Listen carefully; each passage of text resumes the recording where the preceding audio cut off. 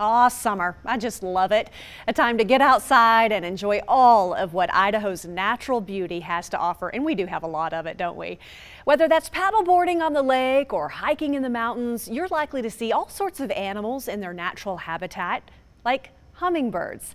Back in 2004, we introduced you to a stay-at-home dad who spent his days tracking tiny birds with tiny tools and tiny bands. Brian Holmes showed us a day in the life of a hummingbird tracker.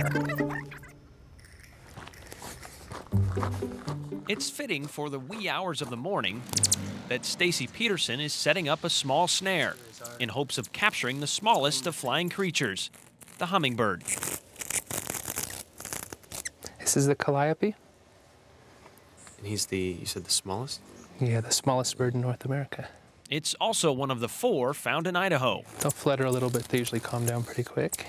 Stacey has been tracking hummingbirds for the past 4 years. In America, we call it just banding. It's called banding because it's what he does, putting little bitty bands. It's less than 1% of their body weight. On the legs of hummingbirds. So there's a banded black-chinned hummingbird.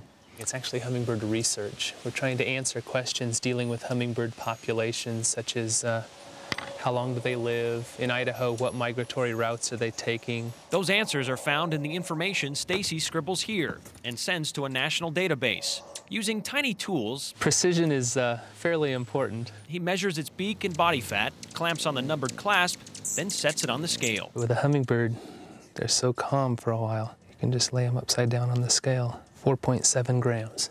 Just for comparison, a penny weighs 2.5 grams. And sometimes they're a little light-footed. Oops, that's why I do that last. Stacey isn't a scientist, he's actually a stay-at-home dad. So he's used to the perpetual pace of kids and hummingbirds. So their wings are going 50 beats a second, their heart rate's going 250 beats a minute, their respiration is about 250, 260 breaths a minute. So you can tell when you held it in your hand that that's quite a motor you can actually feel. And here, like the many other bird banders across the country, Stacey just does this for fun. It goes beyond fun. We all enjoy it. Tracking birds that are just passing through. Tremendous migration. Almost all hummingbirds will actually spend most of the winter down in south-central Mexico.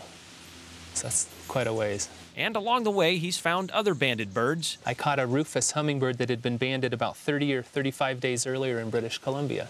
But somebody pinpointing a Peterson tag? That's what I'm waiting for. No, not yet. That would be It's the holy grail of banding, yeah. But hummingbirds are my passion when they're here. And they're only here for a relatively short period of time. So just holding them for a moment is exciting enough for Stacey. There she goes. Exciting in the hummingbird. In the hummingbird world, yeah, exactly. It's not curing cancer, but it's still exciting. Yeah. Brian Holmes. It's pretty cool. Idaho's News Channel 7.